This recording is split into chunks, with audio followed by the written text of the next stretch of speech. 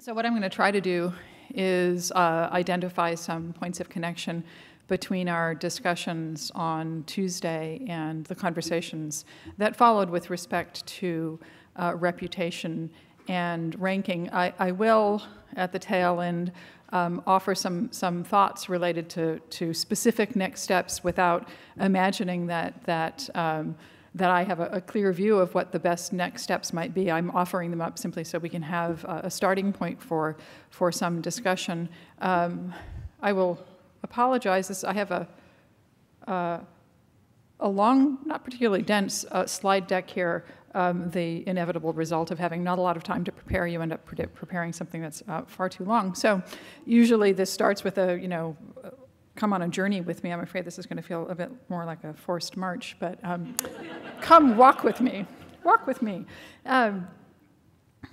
So worth noting, I think, that the work we've undertaken related to the evolving scholarly record sits at the intersection of two research interests within OCLC. One focused on research collections and support, where we're particularly interested to understand how changes in scholarly information practices affect the library service bundle, and more generally to understand the ongoing shift in attention from collections toward engagement with the research community. The other area of work in which this area of research in which this work is positioned is focused on understanding changes in the organization of libraries. So how are libraries reorganizing themselves to respond to challenges in the evolving scholarly record? So two related but distinct interests that converge around the evolving scholarly record. I know that many, indeed, perhaps all of you here participated in the workshop on Tuesday, but in the event that some of you weren't here for that, I did want to just acknowledge that the background to this was a white paper that we produced last year, June of last year, that was really intended to fill a gap. Our concern was that while there's a lot of attention to changes in scholarly communications, our community hasn't really come to terms with what we mean by the scholarly record, what the boundaries of the scholarly record might be, the impacts of changes in the scholarly record on library services. There are a number of interesting areas to explore here. The one that we have been particularly interested to explore of late has been the relationship to changing library stewardship roles, and this is, of course, what we discussed on Tuesday.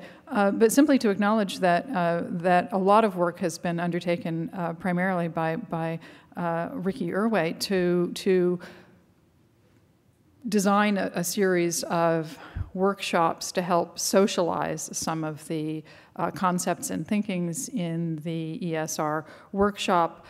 So we had, as Ricky ably summarized in the starting session on Tuesday, an initial workshop right around the time of the release of the report in June of 2014 in Amsterdam, followed by meetings in Washington, Chicago, and then we thought maybe ending today, or excuse me, this week here in San Francisco. The focus of these meetings was to help bring together the library and related stakeholder community to think about what the boundaries of the evolving scholarly record might be, and to think together about changes in the curatorial roles. Now that said, the intent was not necessarily to identify a specific action agenda through those individual workshops. I'll be sharing some thoughts here about where we might go with that, but this is meant to be a conversation, so please do feel free to contribute your opinion about where you think we should be taking this work. I did want to acknowledge those participants who contributed to the discussions on Tuesday. I found them enormously helpful, these lightning talks that were contributed by partner institutions. And as Jim suggested in his summary on Tuesday, that we covered a whole lot of ground, very difficult to synthesize. But just to touch on some highlights that seem to me pertinent in as much as they connect up with some of the issues that we've identified in the last day and a half. With respect to selection for the institutional repository, there was clearly, both in the lightning rounds and in the subsequent discussion, attention to the need to automate some of that the work of hand feeding the IR is enormously difficult, which does raise questions then about if you are going to automate harvesting protocols, what do those look like? Who gets to say? So interesting trend toward automation, and also, as I think was evident in the last couple of days, increasing attention to the role of the institutional repository, not necessarily as a comprehensive content repository, an open access repository specifically, but rather a campus bibliography, and Wouter spoke to some of this as well. We also had some very good touch points with respect to support for researchers, specifically looking at support building trust around research data management practices, but clearly acknowledging that there's some tension in re-engaging with the research community about the value of a library service role in this space. That was another theme that was really echoed, including in Anurag's remarks about competing imperatives. We heard from colleagues with respect to intra-institutional collaboration within the university, finding other units, whether that be research administration, academic support services, finding an ally, finding a champion who can help advance a view of what the library's contribution might be. And it was striking to me that both that Holly and Kristen had a very positive view of what's possible on their campus because they have good relationships in place. It did make me wonder, though, what does that work look like of finding an internal ally or champion in circumstances where there is, if not an adversarial relationship, one would hope that those are rare, between the library and other key stakeholders on campus, but where that connection hasn't yet been made. Because I think we mostly heard from places that, by and large, we heard people stand up and voluntarily say, you know, I have a very good relationship, but what does that look like in institutions where that relationship is less strong? And we also had some very nice contributions outlining how partner institutions have thought about collaboration, conscious coordination with external entities, and that was particularly valuable, I think, in helping us to think about both the imperative to collaborate, the need to find above institution solutions to some of the challenges around managing the evolving scholarly record, but also the risks that entails, that it's not an easy thing to surrender a certain amount of responsibility for the scholarly record, and engaging particularly with commercial partners in stewardship has specific challenges associated with it. So very nice touch points provided by those lightning rounds, and I just want to express my personal thanks again to those of you who prepared those remarks. They were all very, very thoughtfully done and gave us a lot of substance for the ensuing conversations in plenary. We focused our attention in the discussions on Tuesday, as I said, on stewardship, changing library stewardship models. I did want to acknowledge, though, that there's an important connection that we haven't necessarily made explicit, but between the library stewardship role in the evolving scholarly record and our interests in library roles in reputation management and ranking. I think it's worth just a moment's notice here that the motivations to seek support for reputation management are, and I think this has been touched upon implicitly in some of our discussions, are different. The incentives for individuals and institutions to engage in reputation management are different in kind and potentially require a different approach in service development. So for the individual researcher, clearly there's an interest in notability. Here I'm borrowing that term from the Wikipedia context, where you think about your discoverability based on how notable you are. Have you actually made it to the ranks of the notable? Clearly also an overwhelming concern, and I think Jiro spoke to this really quite eloquently yesterday, norms, that there's an interest in ensuring that your work is represented because it's part of a scholarly communication practice that focuses on reproducibility and ethics and doing the right thing in your disciplinary context. So it's not pure self-promotion. It's about participation in the social enterprise of scholarship. From the institutional perspective, I think much more attention has been paid to that in the last couple of days. The institutional interests, both in securing external funding, but also in ensuring that you have a durable following in terms of student enrollment, faculty recruitment, and retention.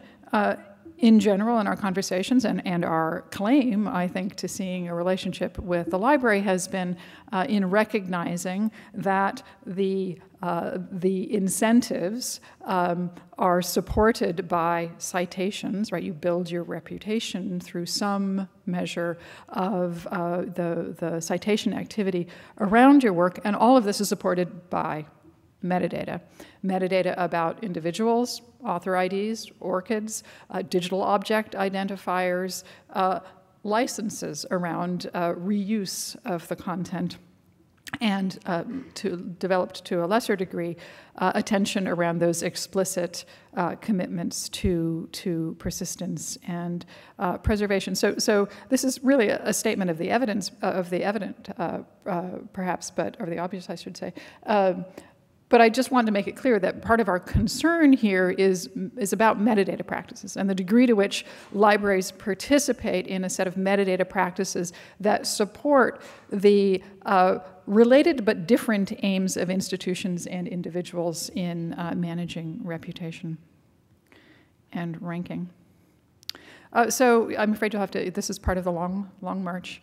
You'll have to indulge me for a moment here. I wanted to take a nostalgic look back into the past, when the library's role in stewardship of the scholarly record and propagation of scholarly reputation was abundantly clear. I don't know how many of you might be familiar with this particular kind of publication format, the titres et travaux scientifiques.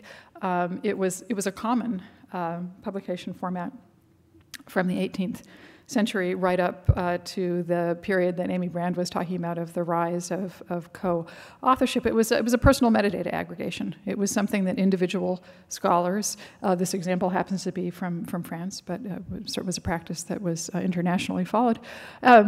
Individual scholars created a metadata aggregation that was their bibliography of not just their selected works, but all of their works. There was a lot of attention to having a really comprehensive record of all of the work that you had produced in a scholarly communications chain where there wasn't anybody else who was going to step in and do that on your behalf. They're quite marvelous works, and I spent many years actually reading many of these personal bibliographies, hence my indulgence in including it here.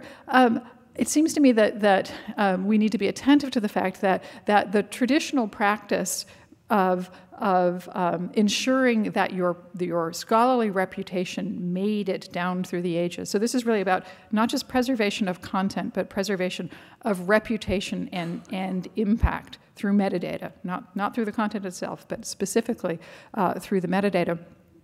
These works generally were produced in support of an application for professorship or participation in an Academy of Sciences or an elite scholarly society. But they were also a part of the scholarly communications chain in their own right. They were collected by other scholars who wanted to know who was producing more, And through this means, they entered into personal collections of other scholars, and ultimately, in many instances, this was how they ended up in our university research collections today. I was going to say we should pause for a moment and appreciate the emblematic beauty of that,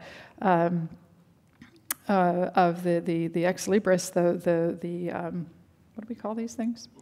Bookplate, thank you, of the bookplate here.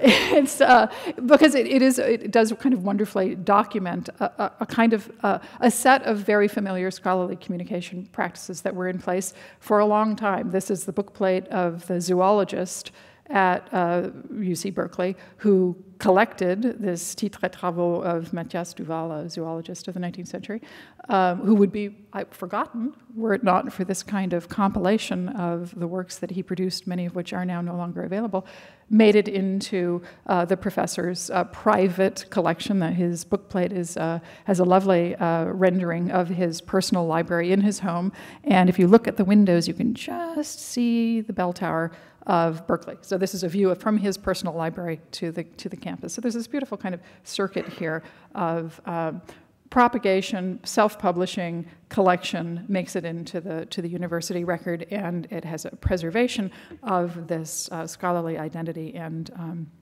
measure of his reputation and importance at the time. Sharp contrast with the world we live in today. We've heard a lot over the last couple of days about the role of metadata harvesting and particular reference to implementations of symplectic elements in the e-scholarship repository. This is just a view of a personal bibliography, if you will, in that context. What I really want to point to here is how implementation of this network-level infrastructure, this metadata harvesting provided by a third party, is supporting both the production of something like a personal bibliography and the larger campus bibliography. So it is trying to strike a balance between those related but different aims of personal reputation management and institutional reputation management. And very nice that the library, we heard about some of the challenges, but we heard also that the library has been, that CDL and the campus libraries have been successful in pointing up the value both to the institution and to individual scholars in implementing this kind of metadata management practice. We spoke quite a bit on Tuesday about selection, about the increasing scope and complexity of the evolving scholarly record, the challenges associated with identifying what should be brought under institutional or collaborative stewardship. We were very much focused on kind of the enormity of the task, but I think it is worth acknowledging that. And this really relates to our collective concern about selection, that we're operating now in an environment where there is more stuff, but the general interest is not in understanding how much stuff, but what the right stuff is. And this actually was beautifully illustrated, I thought, by Anurag earlier when he was saying that the instances when individuals who have profiles in Google Scholar actually bother to supplement their bibliography with other resources is quite rare. In other words, Google Scholar, what the coverage that Google Scholar provides is regarded as sufficient. So very interesting and I think important in the context of our thinking about our stewardship and selection operations to acknowledge that what counts will be different from what's produced, and who gets to say what counts will vary. So we heard a couple of people referencing the changes to the NIH BioSketch requirements, with the expectation that those submitting R1 grant proposals identify 5 significant publications. We also heard about the 4 that need to be identified in the case of the research evaluation framework, excellence framework. So attention to what part counts. And I just want to highlight this because I think we need to think about how to build this into selection for stewardship in our institutional strategies for preservation of the scholarly record. It was interesting to me that Anurag referenced this view of the total life cycle output. Maybe it's going to be hundreds of articles, maybe it will be a handful of significant monographs, maybe it's going to be a different kind of output altogether. And in this context, I wanted to point to this. I don't know if some of you may have seen this. It appeared in May in the Times Higher Education. These are the remarks of Mark Wolpert, the chief scientific advisor to the UK government. He had been speaking at a scholarly publishing conference, and he observed that he predicts that we're moving into an environment where the scholarly record, the total output of an individual highly cited researcher, might amount to three publications. So diffusion of the scholarly record, but also a kind of refactoring of what the unit of measure is. Now, of course, he's not talking about traditional articles here. He's talking about dynamic documents that are enriched over time, that are validated, revalidated, but a very different understanding of the scholarly record than we're accustomed to thinking about. I think that we think about providing metadata structures for, never mind reputational and ranking assessments around. And interestingly, he actually calls out some of the metadata requirements here that you would not only need to have kite hawk, in other words, quality certifications around this much smaller number of much richer publications, but also, as he puts it, a golden thread that links the body of work together. This very much in keeping with our understanding of the diffusion of the scholarly record, the complexity of the relationships between different units that are related to that single publication. Enormous metadata challenges for us here, but enormous opportunity, I think, too, inasmuch as libraries have an opportunity to think about the kind of metadata support we offer to scholars for this enriched scholarly record, right? We work mostly in a metadata environment that has been informed by past scholarly practice, by the containers that were important in the past. I think we need to be thinking very seriously about how these changes in the scholarly environment affect our local and collective metadata management practices, because to be credible partners to our research community, we need to acknowledge that their own view of what counts needs to be represented in our discovery environments, in our long-term stewardship practices as well. So here, moving into just personal opinion, really, on where I think there are some opportunities. There was clearly a lot of traction, a lot of interest in the terminology and the framework that Herbert von de Sompel used in a couple of the Evolving Scholarly Record workshops, where he distinguishes between recording infrastructure and archiving infrastructure. And it seems to me that although we have, over the past couple of days, talked in terms of choices about service provision around some of this, that it may be less a question of making choices between services for stewardship or services for archiving versus services related to the recording infrastructure. It seems to me that we can think about a tiered, or as I've characterized it here in the mode of differential pricing schemes, a differential service model. So we do have, it seems to me, interesting opportunities in the library community to think about that service bundle around research support, and acknowledging that our customer base, our faculty and scholars are engaging in a broader network environment. They are using external repositories. In some cases, we want to encourage them to use repository infrastructure that we cannot source locally, that we should see that as something that relates to the acknowledgement of the importance of this new recording infrastructure. It's a service engagement that we deliver to our faculty and students, but it's in that conscious coordination model of understanding that we're operating inside of a much larger recording infrastructure. And related to that, I think, is the opportunity to think selectively about how we want to engage with parts of that recording infrastructure. So we've talked about some examples of workflow support tools that have been selectively integrated into the library service bundle, often through licensing agreements with the partner, whether it's Mendeley or Figshare. And it seems to me this is something where this is a different kind of selection challenge for us. It's not about the selection of the content, it's the selection of the external partners with whom we as a community want to work, because as we've seen in many illustrations over the last couple of days, there is this enormous proliferation of support tools available. If we are collectively to leverage our ability to shape that service offer, we need collectively to have a point of view about which of those workflow support tools or suites of tools are most interesting to us, so that we can collectively exercise some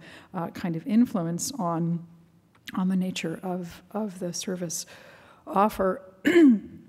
We heard yesterday quite a lot of attention to the institutional bibliography, and Jim referenced this in his wrap-up as well. Really tantalizing opportunities for library service provision, whether that's sourced by the library or externally, I think is another question, of services that are layered on top of that institutional bibliography. So we had from Wouter some really great examples of how one could think creatively about using that much richer metadata resource of the institutional bibliography to provide disciplinary views of the library collection to influence the way we provide recommender services or views of relevance ranking in our discovery systems. Just a host of really tantalizing opportunities for us in that space.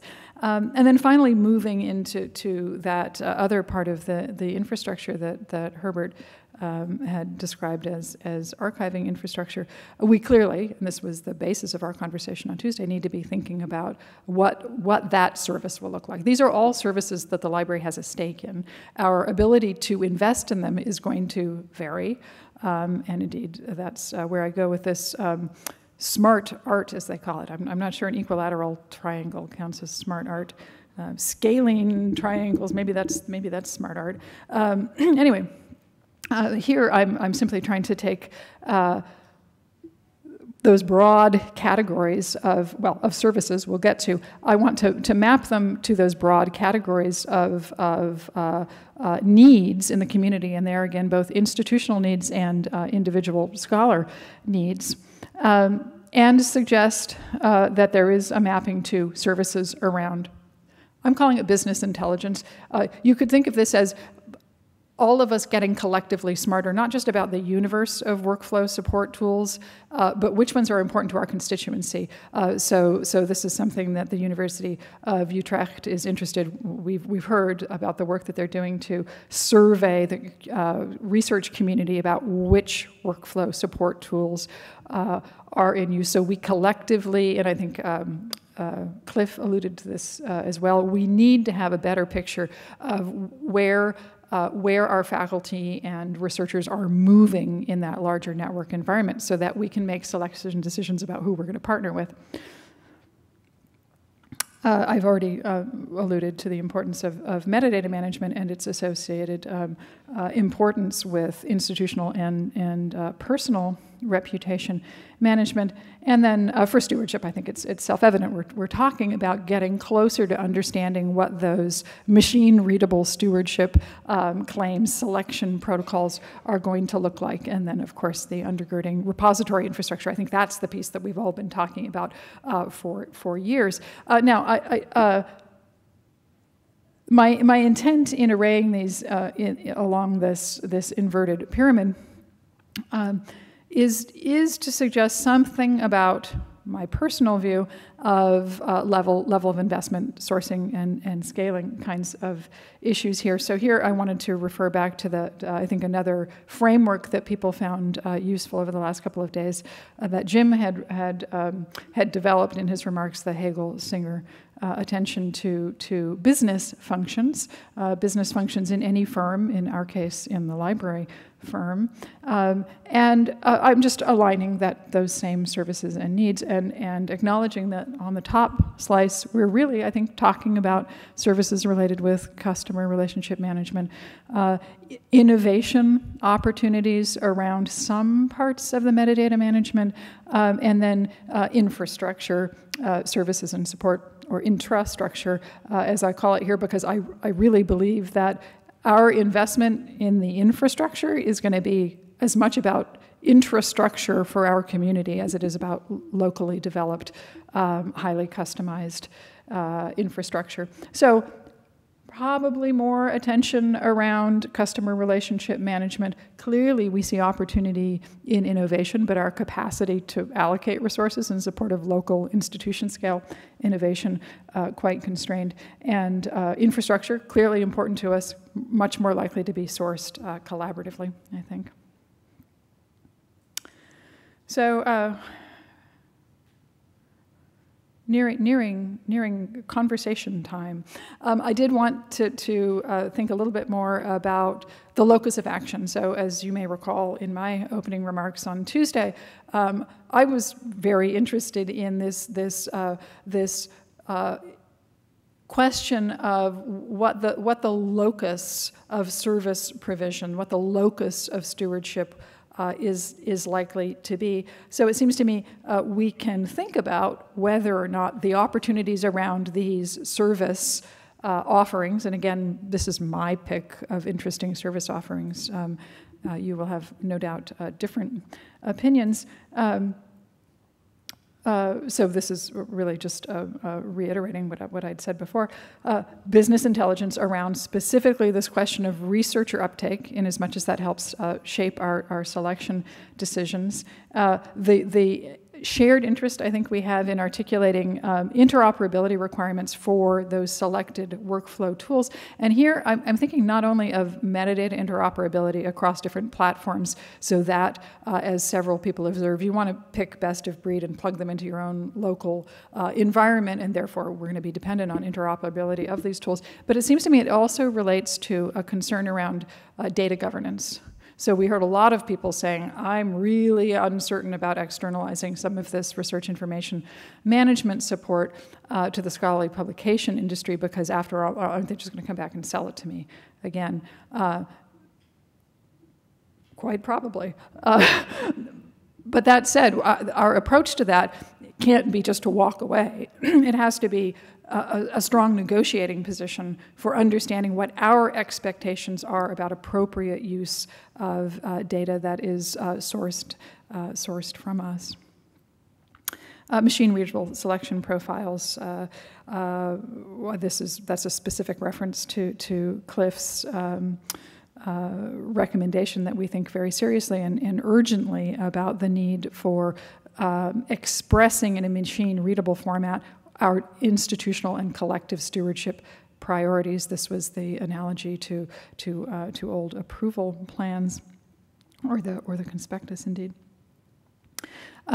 With respect to metadata services, it does seem to me that some of the operational shift will have to be a recognition of the increasing importance of identifiers and relationships between different information assets. So yesterday, a speaker observed that data in isolation is of low value, right? The more isolated the information, the less value it creates. We're operating in an environment where the richness of your associations, the density of your links is a really important indicator of your importance in the network environment. So it seems to me that in thinking about shifting our metadata focus, more attention to identifiers, more attention to the relationships between your ORCID, your DOI, a variety of other institutional identifiers will be important. And finally, I found very interesting, although I think it was closed down quite rapidly, the notion that we should be thinking in accounting terms almost about how to place a value, or how to calculate, quantify the value for money in a renovated library service portfolio that is delivering a different kind of value both to our faculty and students and to the parent institutions. It seems to me there is potentially some interesting opportunity there to rethink support, including indirect cost recovery in external grants for the library. So some of those relate to recording infrastructure, others relate to archiving infrastructure. We heard in Ricky's summary of the workshops these lists of issues, and libraries should do this, and libraries should do this other thing. And while we're at it, why don't we also do this other thing? I don't disagree. Libraries should do all kinds of things. One of them is make some choices about which things we actually are going to do, are prepared to make commitments around.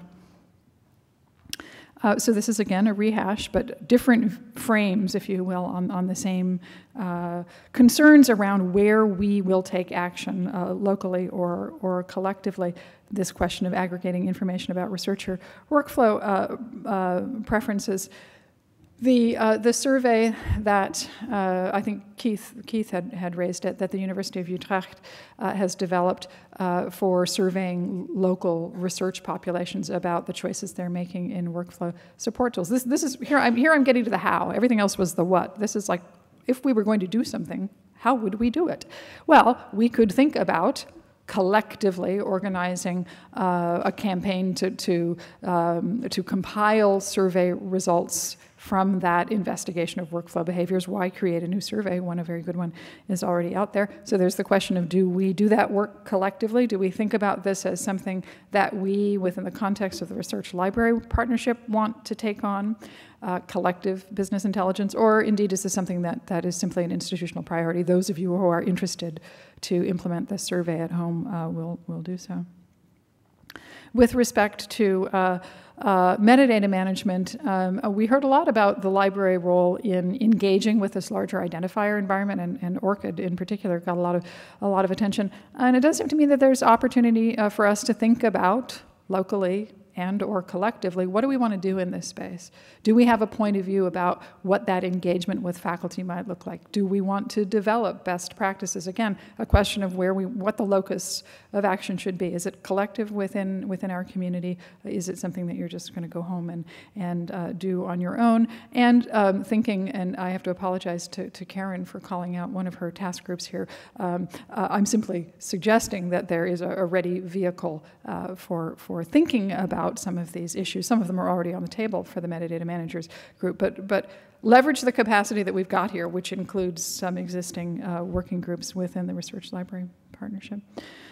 With respect to prioritization of interoperability expectations for those selected workflow support tools, here it seems to me that John McCall was really onto something in suggesting that this is a higher order problem that potentially needs attention, certainly within the context of the Research Library Partnership, but perhaps that's a meeting of minds of international research library consortia that all collectively have a stake in this. So maybe we need to elevate that to an even higher order.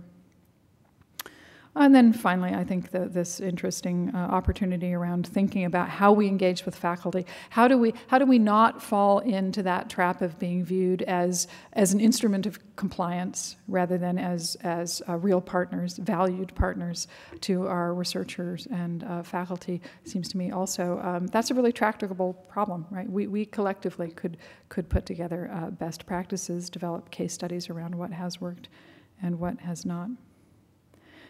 So those were my thoughts. I think it would be good to have some general conversation around this. I just threw these up as a way of thinking about it. It seems to me we need to be thinking about what do we individually and collectively want to do. what kind of time frame are we thinking about? What is the urgency here? We heard over the course of the last few days a couple of people say, this is really urgent, we've got to get right on this.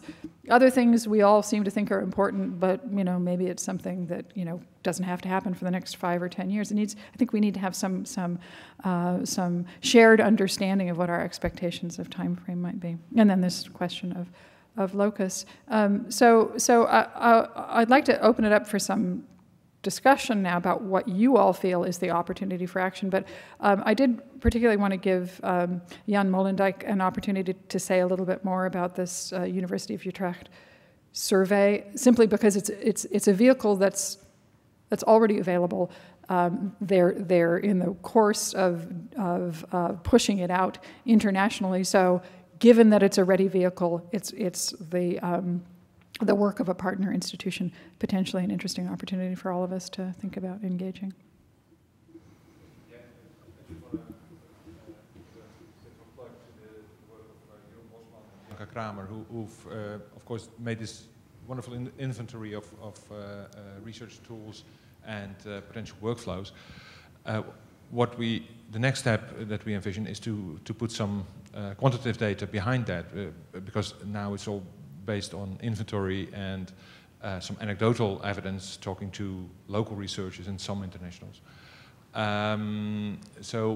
They've put together this survey, and they've done it, I think, in a smart way to allow institutions to take part, push the survey out to their researchers, and then while contributing to the total survey, also get information back based on their own institutions' responses. I particularly liked Constance's suggestion that this could also be something that the Research Library Partnership take on in promoting, and so that might be an opportunity. If you're interested in asking your researchers to complete that survey, please let Constance or me know. My email is in the participants list, and we'll make sure that you get the right URL to use, etc. So, yeah. Thank you. Thanks.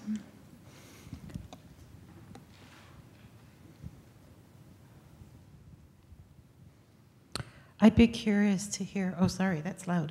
I'd be curious to hear how that survey compares with or doesn't the Ithaca faculty research survey. I saw that Roger Schoenfeld might have been registered here, but he's not here. I am on that advisory board for the development of that survey, and it's in revision right now. And it's perhaps another player in the same marketplace. That's a very. Oh, sorry, Jan. Now you perhaps. Well, I was just going to say I don't know. That's very short. It seems to me you're right. They're related. The Utrecht survey is very specifically about, at this point in your research workflow, of these tools, which are you using? And because Jeroen and Bianca have created such a nice inventory, almost 500 discrete workflow tools, it's starting. People don't have to scratch their head about what might I be using. That they've already compiled that list. They've already set it up in a survey. But you're quite right to point to the relationship with Ithaca's interest in understanding changing faculty behaviors and expectations of the library. And you're right, we should think about how to make that join up with Roger.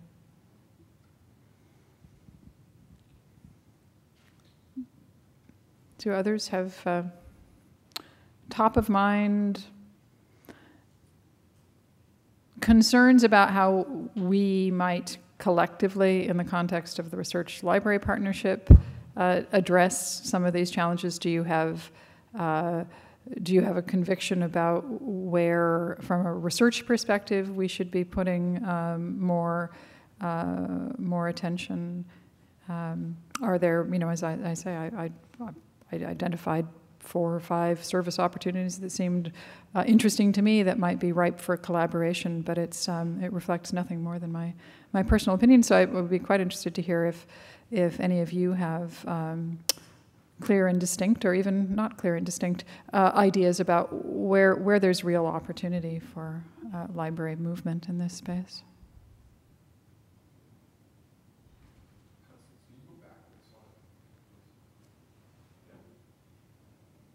Oh yes, thank you. This is such a restrictive list. I hate to dwell on it. Although it was my intent to put up really concrete examples of here's something we could do. But as I say, there are certainly many other examples. My notebook was full of things that could have been on this list, but I made my choices. I can say that in terms of the second bullet, the current OCLC research partners work task group on representing organizations in ISNI is in the process of developing what we're calling outreach documents about why organizational identifiers are important and what the benefits of them are. The first one that's out for review now is targeted to academic administrators. But others on the task group said that we should also develop outreach specifically to funders and to publishers.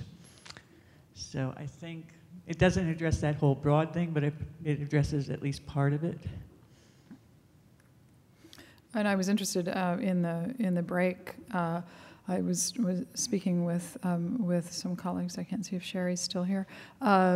Very interested in the credit work that Amy Brand described, and thinking very sensibly about the fact that the library, knowing that this is coming, is a nice card to have in your deck for the library to return to research administration offices and highlight the fact that this activity is going on. So this, I think, speaks to some of the concerns that Keith and others raised about making certain that the library is viewed as an expert partner in these affairs, not just that instrument of compliance told to go gather up information that we know, and some are contributing to these efforts to rethink authorship models, and that will have an impact on our metadata, and we should be feeding that information back into our other campus partners.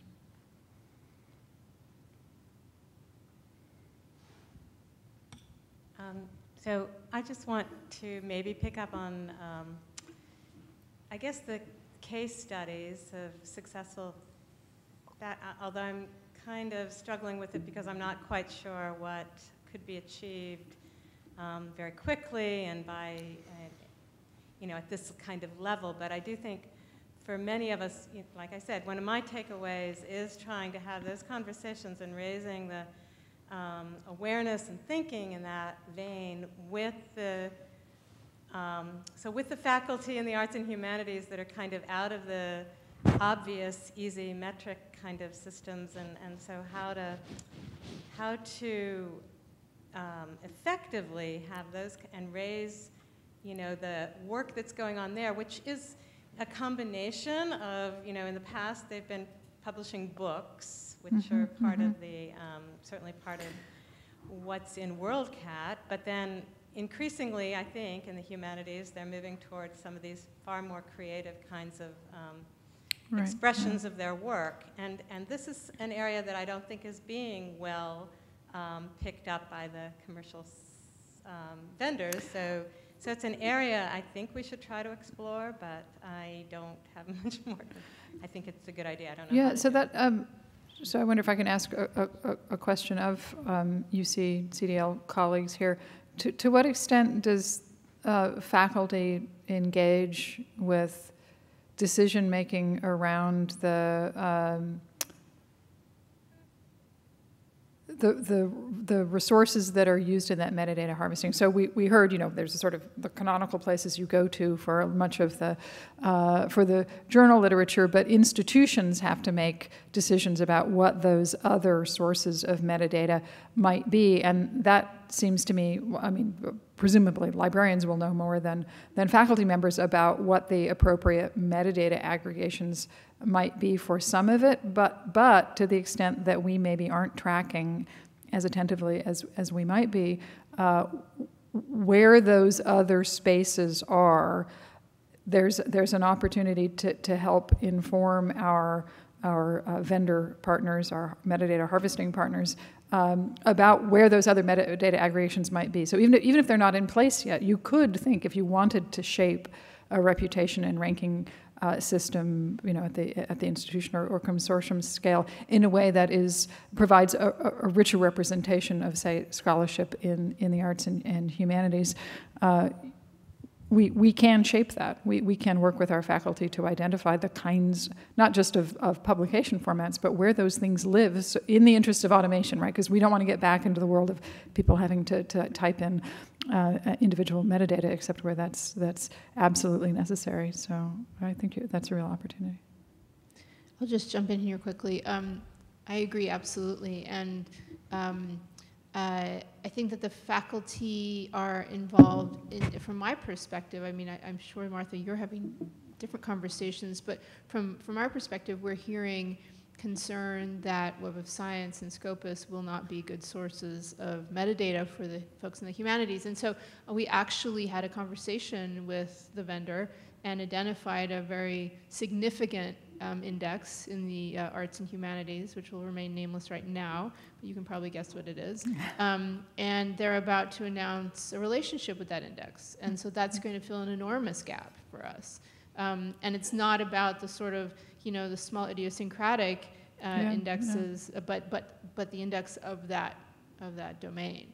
And so the work that we can do, I think, to help the vendors understand the importance of those additional indexes and the way that can amplify our effect beyond anything we could do individually with faculty is pretty significant. That's fascinating to have that concrete example of how you've already sort of turned the bend there in identifying a core index that might already have been included but wasn't. That's it's cause for celebration, I guess, as evidence of the fact that we, in this case, CDL has made that change happen, and presumably any other institution that would be implementing elements will benefit from that. Collectively, we can do even more of that, I would wager.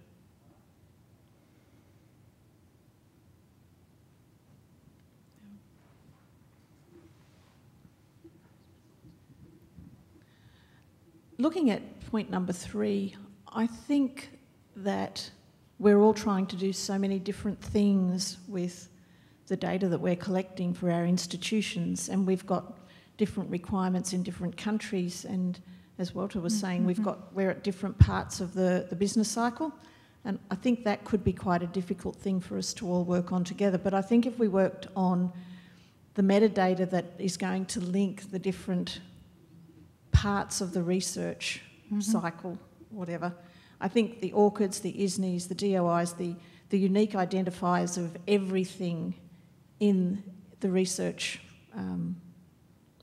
area would be where we could concentrate our efforts quite successfully together with no worry that we weren't all on the same page.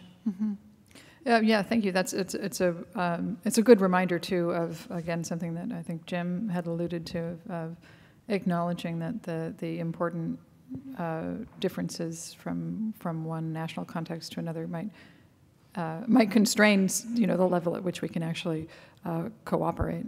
So that's very well noted. I was just wondering, as an observation, is all of the things that are listed there are things that various groups in the Research Library Partners group can do. So how are those then aggregated up into like a dashboard of something? We're all very pressed for time to try and follow all these pieces, and yet Twitter helps and blogs help and things like that. But what type of activity could OCLC Research Partners do to help aggregate some of the work that's being done in these types of areas? Because we're all at different places, and we're all not going to be interested in one of these things at the same time?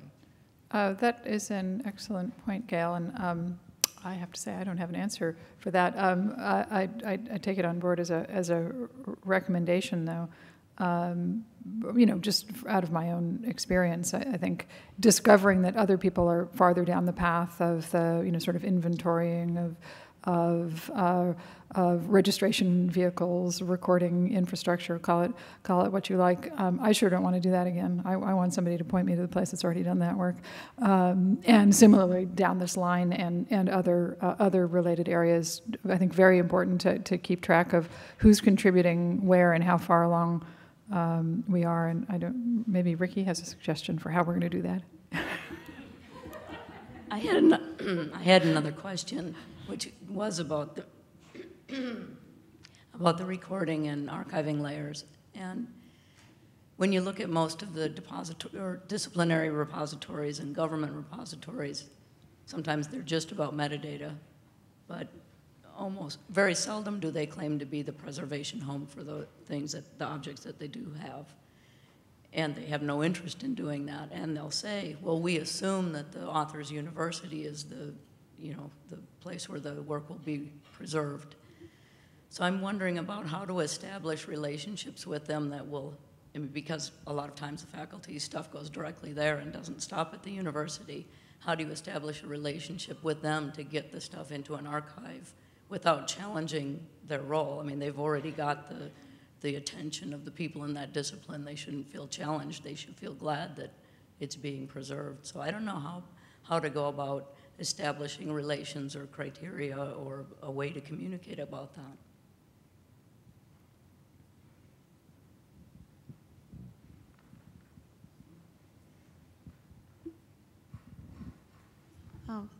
Kristen Antleman, Caltech. I didn't hear the original presentation that Herbert von Semple made about the recording and archiving layers and kind of explaining the differentiation there. But it seems to me that a lot of the things that were listed as examples in the recording layer are really also are serving archival purposes, or in essence have to be. They're so de facto central and important. Like, I don't know if PubMed Central, for instance, puts itself out there as a preservation repository. But I think we have to kind of assume that it will be, and we have to kind of count on it for that. And, you know, similarly, I don't know, HathiTrust or you know, Internet Archive, I don't know exactly where they fall, or even, let's say, Google Scholar, or Google. I mean, I think to a certain extent, we have to rely on those, as even though they may not self-declare as preservation repositories. That they're not. They're so central to the way scholarship is conducted and scholars think about the world, that in a certain sense it seems like they have to be. That boundary, I mean, we're in a way, I'm afraid we're viewing that boundary through our own lens so much of, you know, our very high standards of, you know, libraries becoming involved and whatever the preservation standards, and are they met and so on, that it's a little artificial. That's it. Yeah, no, I actually, I take that to heart, and I do worry about our being overly ambitious about how much of this stewardship we want, that we expect to be held to the standards of library stewardship, because the problem is just so enormous. And you know, it seems to me that the situation you're describing of an expectation, a silent expectation of preservation, is analogous to what we've had in the print environment, right, where we've said, surely ARL libraries will never divest of their print collections. We're safe just as long as ARL is around. We'll have all the books, right? Well, you know, that's now getting a little bit closer to a negotiated settlement about who's going to keep what. Or at least an acknowledgement that the pressures are such that more of the dependencies are being revealed. And it does seem to me that even if one couldn't get as far as proclamations from some of the de facto repositories about their preservation intents, highlighting the degree to which scholarly communications relies on that, helps us just to say, you know, we would take on some more of that if, as Ricky says, for a specific disciplinary repository that's metadata only, we don't have we do not, as a community, have a preservation plan for that content. But let's carve it up and find out where those problems are, because individually and collectively, I say we can only own so much of that. We're going to have to depend on others with potentially different expectations of what stewardship amounts to. Though hopefully it will include some of the content and not just the metadata. I love metadata, but it only gets you so far.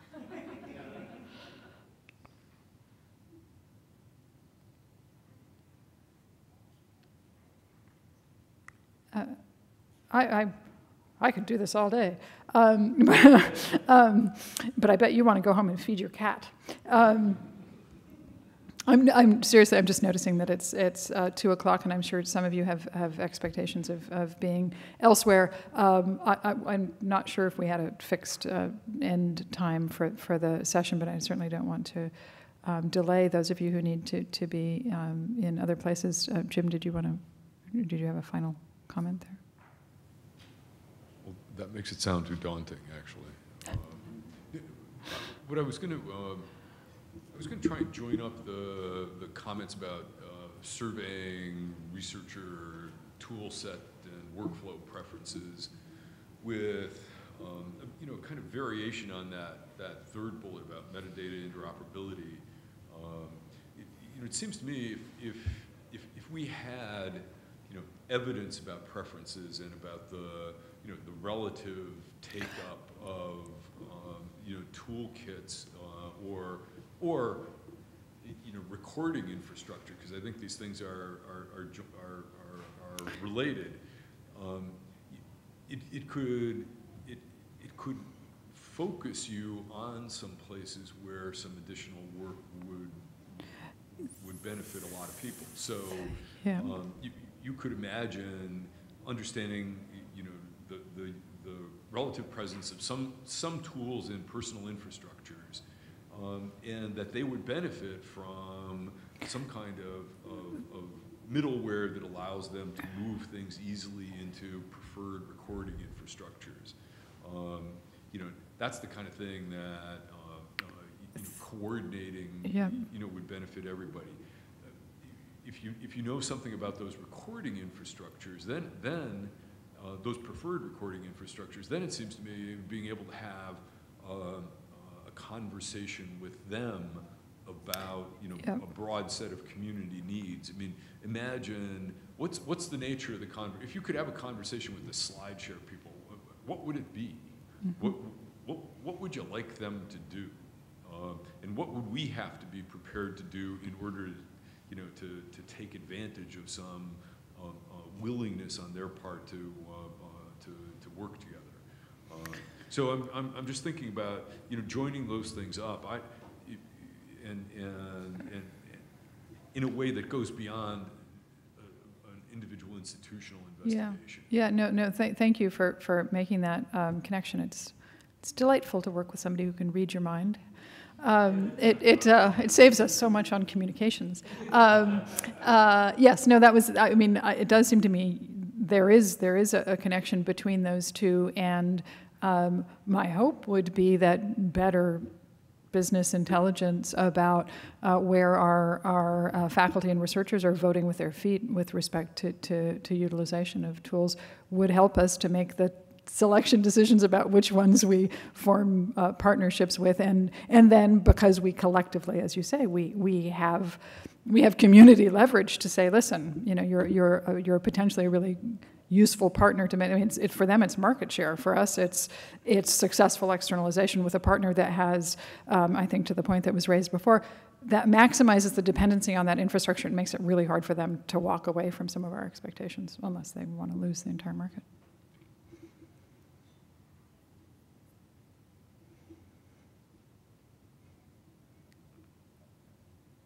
Silence falls. I think that I think we'll leave it there. We'll certainly be thinking more about how to move forward from the discussions of the last several days with respect specifically to work around the evolving scholarly record, but it seems to me in these two related but different veins of, what are the implications and what's the related action agenda for research libraries, but also the degree to which it joins up with these related interests around reputation and ranking. So we're enormously grateful to those of you who were prepared to do the long haul with us. It was a real pleasure to have you all here with us for the last several days, and we'll look forward to more communications with all of you. If you have final needs in terms of logistics, any one of us who's here is happy to help. I think Jeanette is still out there. Thank you all for a really successful and enjoyable couple of days together.